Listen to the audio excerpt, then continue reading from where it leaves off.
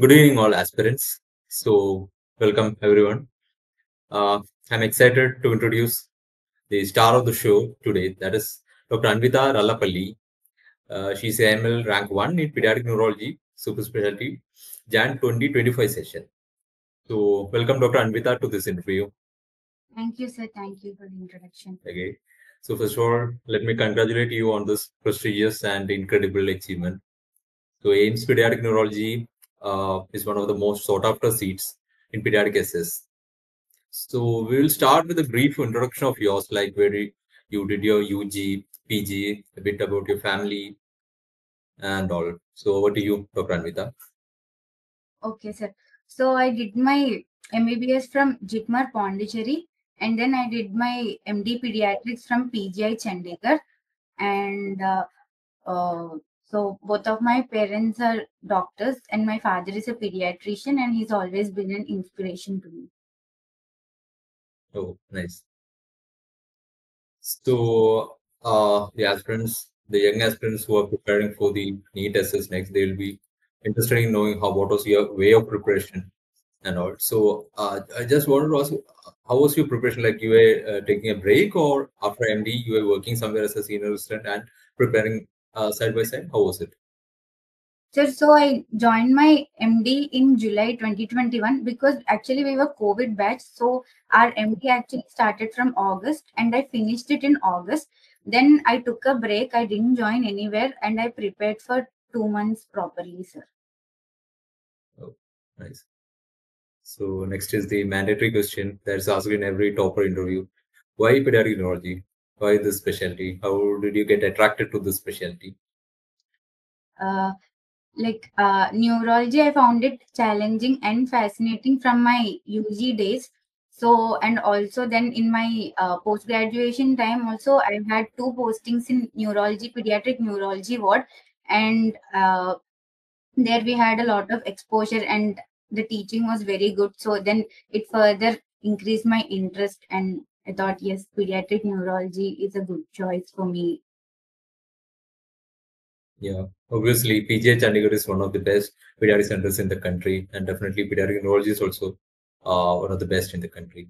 So, a bit about the exams this time. How was the exam pattern this time? Was there any change in the pattern from the previous sessions, or was it the same? Uh, Sir, this is my first attempt. So, Oh, but in my previous, I saw, like I asked about previous question paper. I found similar pattern of questions only. Like I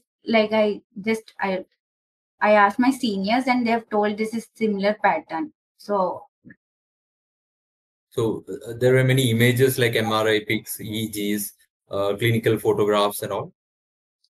very few, sir. I think around five. There were only few images. Or there were case scenarios and there were few MRI pictures, not many, sir. Yeah.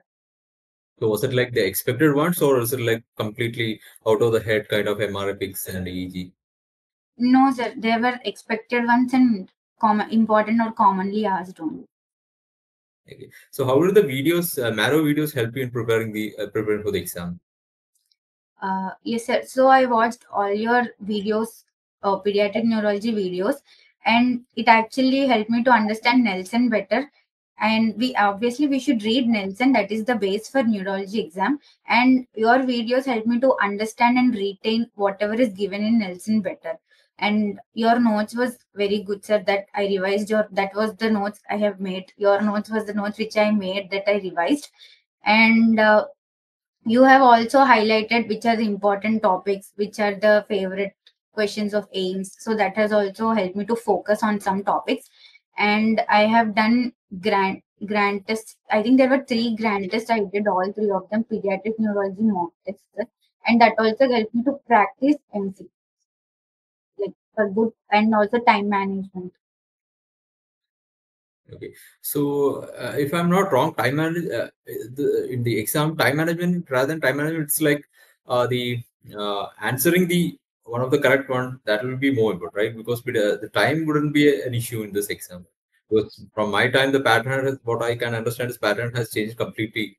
So is it like you complete one round and then you again go back and change what all you had already done? So actually, time was not an issue much, but I was kind of going slow. So I didn't have enough time to overthink and change my questions. Yes, So time was just sufficient for me. that is a blessing in disguise then. Yes. So you said you mentioned you were going through Nelson. So are there any other textbooks, particularly like pediatric neurology textbooks like Finichel or Dr. Veena Kalra ma'am's textbook or IAP textbook? Any other textbook you're resorting to, or even Swayman? So, Nelson was the main, and Swyman, I have seen that I have just gone through the tables of important sections of neurology like epilepsy and neuromuscular diseases. Those I didn't read Swyman thoroughly, only I have gone through the tables, figures, or flowcharts from Swyman, important topics. But my main thing was Nelson, line to line, including images, and Marrow notes, and then Swyman. Yes. So for the general questions, also you resorted to Nelson, or how did you prepare for the general questions? Sir, actually, general questions, because I just recently passed out, I didn't have much time actually for me to again go through everything from general part. So I usually I asked my seniors what are the repeated topics of general topics, so that I have gone through some topics, sir. I didn't put much focus on general part, but I mainly focused on neuro part, sir, because I just passed out. So I thought I will do something in general. Okay. So, and what about statistics? Because statistics is one area where pass outs from institutes like PGI AIMS, they far better than compared to the other institutes, because statistics is an important part of the curriculum there. So, how did you prepare for the statistics part, or how much was the representation of statistics in the question paper? Yes, sir. So I think I got asked only two questions from stats, which were simple only, and I mainly read revised statistics from Marrow videos. There was a separate section of biostats in Marrow NEET SS Pediatrics, so that I have gone through it and I've done MCQs. So I that was more than enough, sir. That covered everything.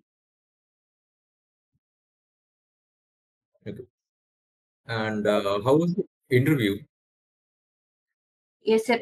So interview was just there were two parts in interview. Part one was done by the pediatric neurology team, and part two was general questions. There will be some four questions, and it will be rapid fire of that.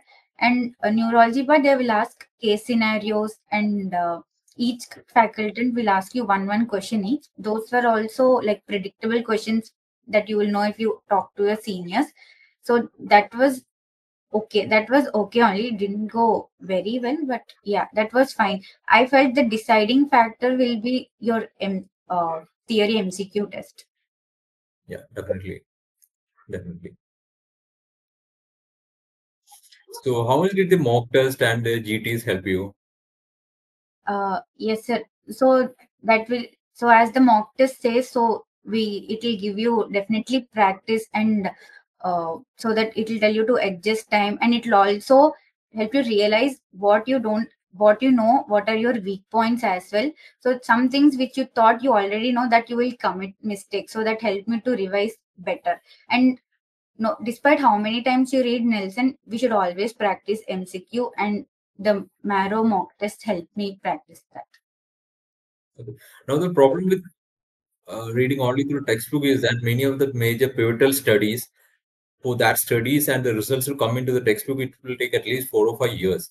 So that part, how do we manage, like the pivotal studies like DMD studies, SMA studies? Because that's I think that at least 2 3 questions would have been come from DMD, SMA, the newer therapies like exon therapies and all, for which the studies may not be that much included in Nelson and other textbooks. Okay, sir. Regarding SMA, DMD part, that one, sir, your videos have covered it, and two, I have also read some those topics from up to date also. So that helped in covering the pivotal studies and recent updates in neurology, pediatric neurology. Good. So overall, in the questions, how much? What were the trust areas? Like more, it was more from the genetics or metabolics, epilepsy.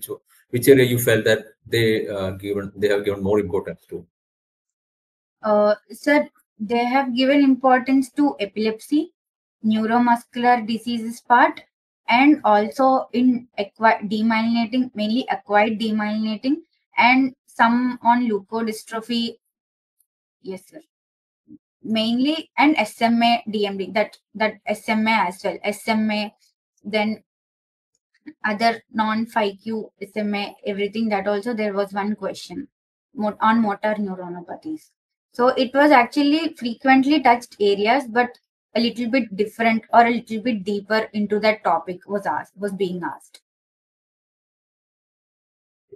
So I think, wind up before that, I'll ask a personal question. What do you think? What are the suggestions from your side to improve videos and the content from our side? What are your suggestions? Sir, your videos are very good, sir. And actually, MCQ question bank, that was not there in Marrow when I did. I think the modules were added after the exam, so maybe it's better, like more question bank should be added and more grand tests and mini tests should be added, sir. And I know, I think your still new videos are being added. I've seen that recently movement disorders was added. Uh, I feel mainly MCQs and more grand tests should be there, because we know that adult NEET SS has a uh, lot of things to practice, like, but now pediatrics super specialty is just coming up, so we need more MCQs to practice and tests to give. That's what I feel. So thank you. Definitely, we have taken note of that. So that concludes it. Welcome to the world of pediatric neurology. So we are definitely going to meet again, and I'm actually proud and I'm very excited and happy because one of my students has cracked one of the most prestigious seat, and you'll be joining my alma mater only because I left AIMS in 2020 only. So all the very best for your future endeavors. Thank you, sir. Thank you so much.